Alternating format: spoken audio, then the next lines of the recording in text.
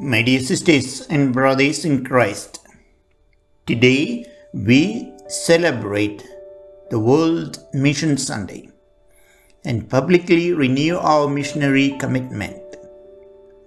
It is an occasion for us to think about our God-given mission of preaching the gospel.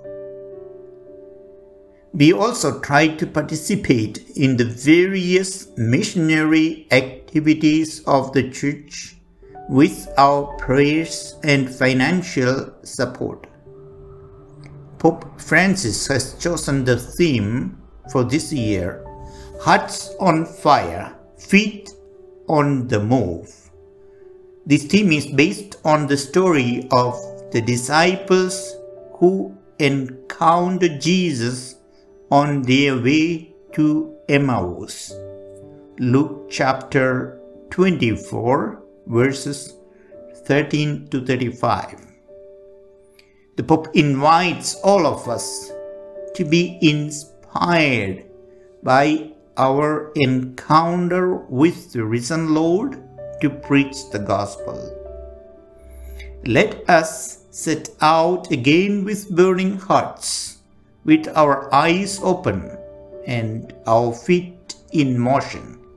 Let us set out to make other hearts burn with the Word of God, to open the eyes of others to Jesus in the Eucharist, and to invite everyone to walk together on the path of peace and salvation that God in Christ has bestowed upon all humanity.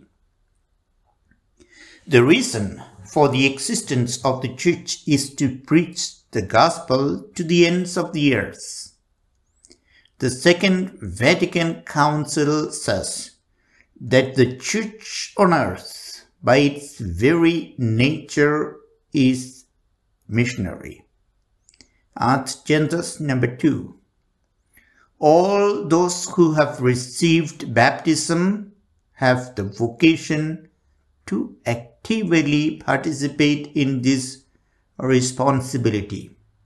Pope John Paul II says, "Since salvation is offered to all, it must be made concretely available to all."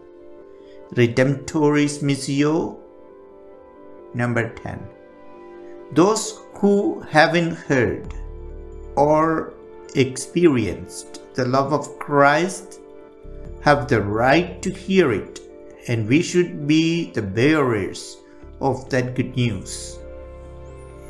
In the Gospel reading today, the Pharisees asked a question to Jesus, whether it is legitimate to pay taxes to Caesar.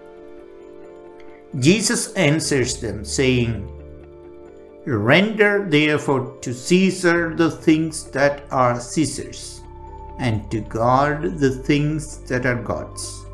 Mathew chapter 22 verse 21. It has a deeper meaning if we reflect more on the image on the coin and the image of God in human beings. Caesar is entitled to the tax because his image is in the coin. But on a higher level, human beings bear the mark of God and owe God for their existence. The book of Genesis clearly states, God created mankind in His image.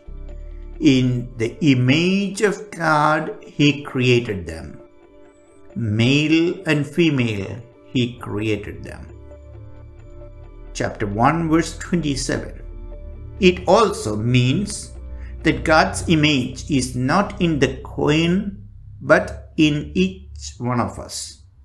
The material things belong to this world and its rulers, but we are created for eternity. If Caesar has the right to claim the coin, how much more God has the right to claim us, who are His children.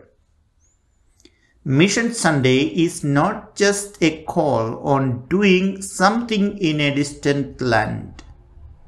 Many of us may not have a vocation to preach the gospel in a foreign land, but we all have a responsibility in living and preaching the gospel in our own life situation. This Sunday also calls us to evaluate on how we fulfill our responsibility in living the gospel in our own community. We need to work together in revitalizing our faith and Christian traditions. Everyone in our community has a right to experience the love of God. Our communities should grow to a level where we can help people in different parts of the world. Our lives are not just meant for ourselves. We find the meaning and purpose of our lives when we are able to share our talents and blessings with others. God will bless us more when we become a blessing to all those who are around us.